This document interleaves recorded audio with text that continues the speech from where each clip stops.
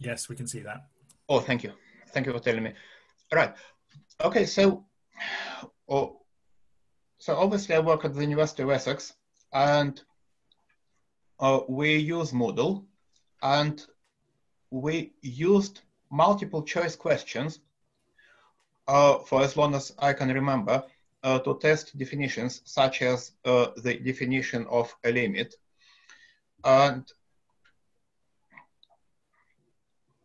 right now, how do this? Oh, that.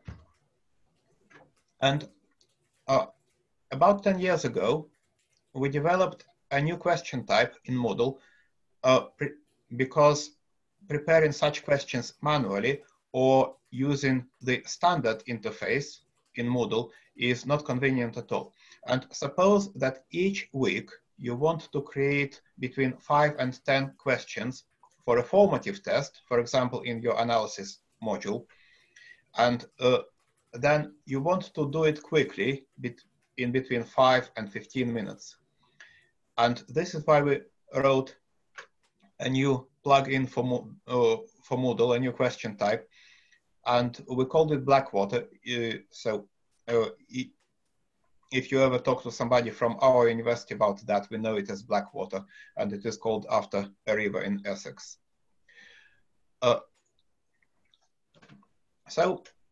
Suppose you want to test a fragment of your lecture notes. It might be a definition. Here I give an example of a formula written in LaTeX. It does not have to be a formula. It can be something with words. It can be something without mathematical notation. It does not matter. The principle how Blackwater works will be exactly the same. So the idea is that if you have a certain fragment in your LaTeX lecture notes, you should be able just to copy and paste it into Moodle, and then it would be almost a to-use question. I'll show you how it works. Right, so what we did about 20 years ago, we would look at a certain definition in analysis, and we would change something in it. I don't know if you can see my mouse cursor, but here we have changed quantifiers. And let me show you another example. And here, for example, we swapped greater for less and less for greater. So we can have these two possible types of distractors, and also we can combine them as well to make it more difficult for the student. And this is how our typical formative tests every week would look about 15 years ago. So obviously we would ask which one of these 4 definitions is correct. Now you imagine we had to prepare that by hand in LaTeX, which took some time. And after that we had to mark it by hand, which again takes some time.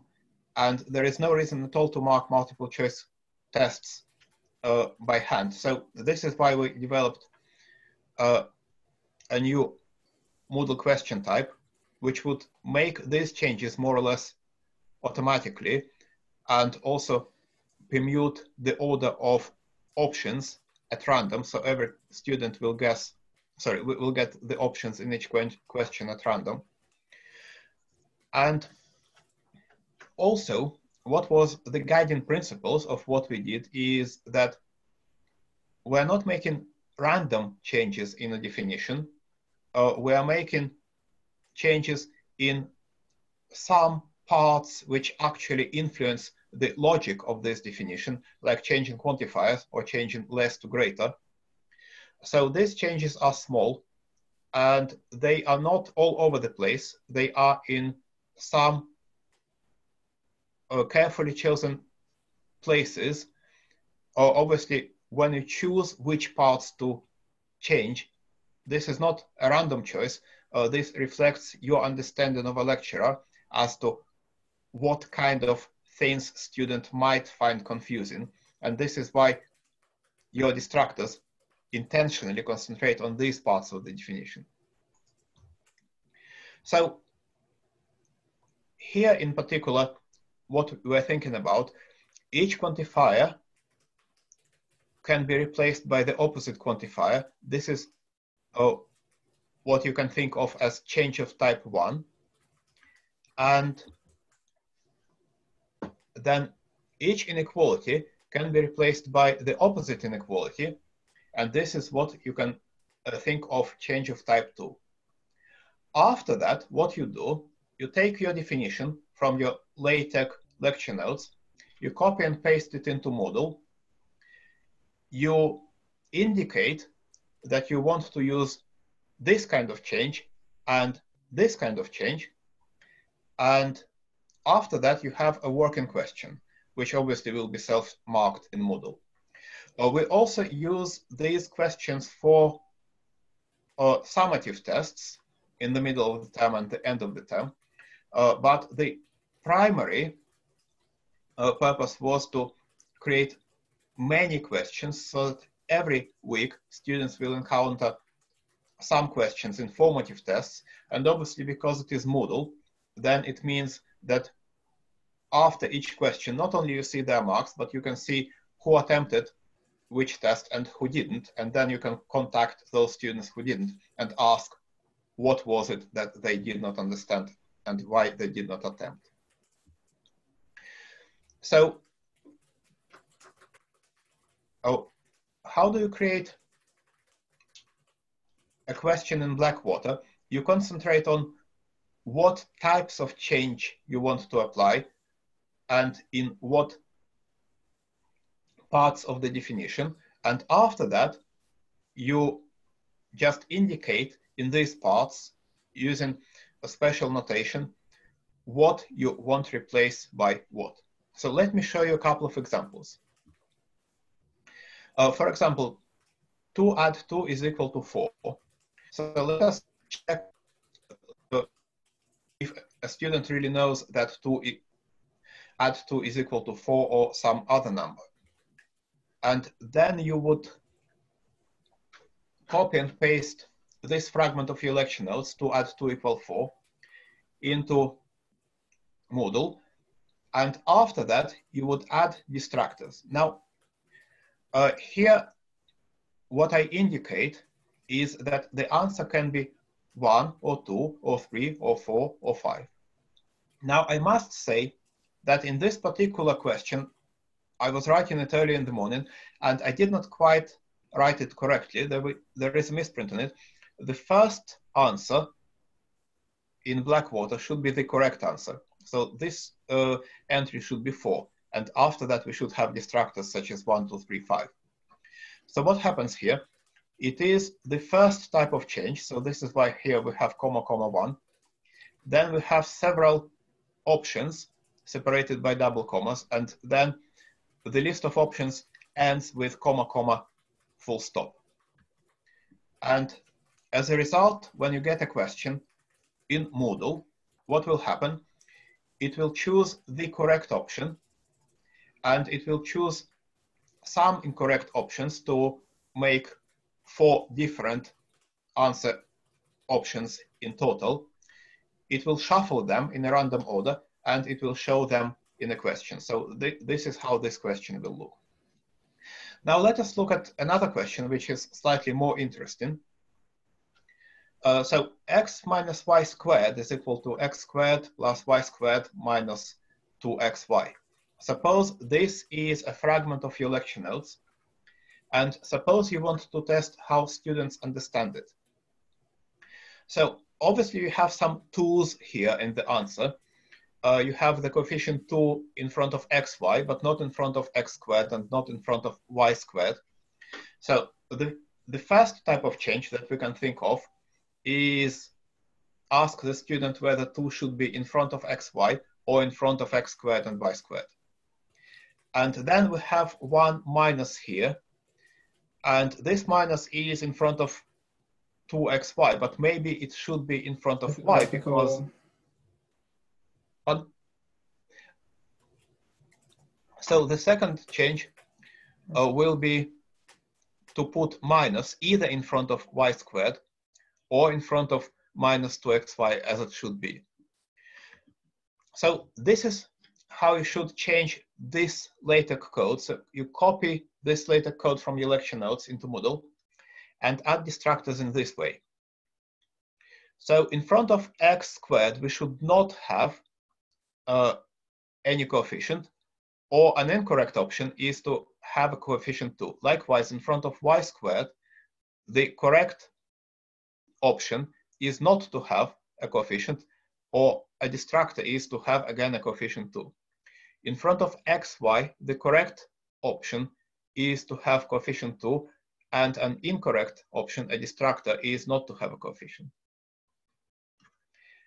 And likewise, regarding pluses and minuses, this will be a change of type 2.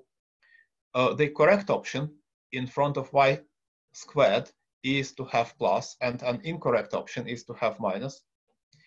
Now, in front of 2xy,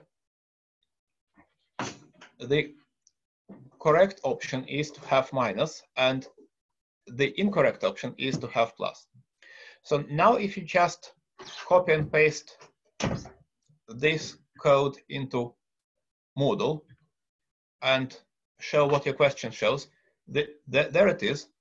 So these are the possible answer options produced according to the rules which we have written. As you can see, a number of subtle changes are made to the formula, and it is not easy to see immediately which one is the correct one. Obviously, one of them is the correct one, but it will take a minute or two for a student to find out which one is the correct one.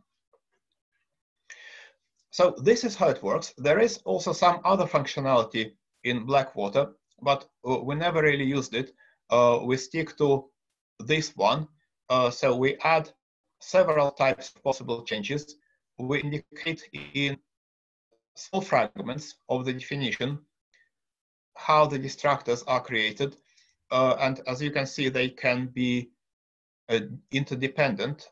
So the change in one part of the formula is reflected by a change in another part of the formula. And in this way, in 1 or 2 minutes, you can create a nice, versatile multiple choice question like this one. So this is what I wanted to show you today. And if you have any questions, please ask me.